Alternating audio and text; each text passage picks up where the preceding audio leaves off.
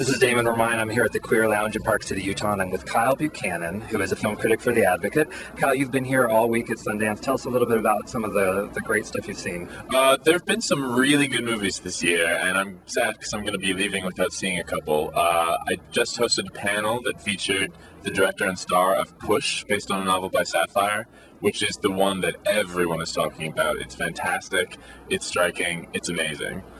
And some other highlights of the week? There have been a lot of, as far as gay films go, it's been really interesting because there have been a lot of themes about that they're not necessarily gay films, but there are characters who have more fluid sexuality than normal. We saw Dare, which has this bad boy jock character who's sort of receptive to advances from both sexes. I've seen that in The Informers. There's another film called Everything Strange and New, even Philip Morris to a certain extent. It starts with a lot of characters who are straight, and then things go in different directions. That's definitely a motif here. And regarding some of the LGBT films that we're seeing, what's distribution look like? Is it looking good for these things? Well, what I like about the ones that I've been seeing is that they are very mainstream and beautifully shot. And I would be surprised, based on the level of star quality and just the buzz that they have, if they don't get picked up. Sometimes you see really good films, but they're smaller. These are high profile, whether you like it or not. Push, which still hasn't found a distributor, and hopefully will, maybe even by the time this goes online. There's no way you can not see a movie that features Mariah Carey, Lenny Kravitz, Sherry Shepherd, Monique. That is going to be in theaters at some point, and so will a lot of these.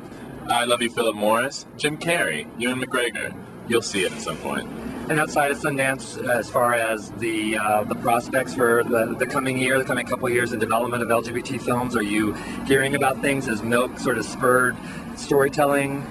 I wish it had. I feel like we still live in a vacuum when it comes to these success stories. After Brokeback Mountain, people expected something. It didn't have to be huge, and nothing really came until Focus again, who made Brokeback Mountain, made Milk. Now I'm waiting for the next step, and the only thing I really know of is Focus again, Ang Lee again, who has a film coming out later this year called Taking Woodstock, which isn't even necessarily a gay film, but the lead character is incidentally gay and has sexual relationships in the movie. So I would like to hope that eventually it'll make a difference.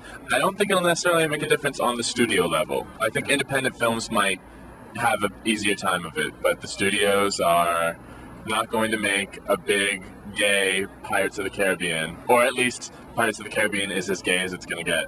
And that's what's sort of interesting about I Love You, Philip Morris, and hopefully we'll find a distributor that it really is a star vehicle. You've got three named people starring in this film, and hopefully that will get some attention to it. It's a madcap Jim Carrey comedy, and you wouldn't expect such a high-profile movie to be at Sundance, but I gotta say, it's probably because of the gay thing, and it's not an element where any punches are pulled. There is kissing. There is things that are more graphic than kissing. Yeah, there are some things that are more graphic. So we'll see when a distributor does pick it up, if they're just going to use that for, a little bit of press and buzz, or if they're going to cleave it back some. Which is also a great thing about getting to go to the festivals. You often see versions of things that you're not going to see them in that version again.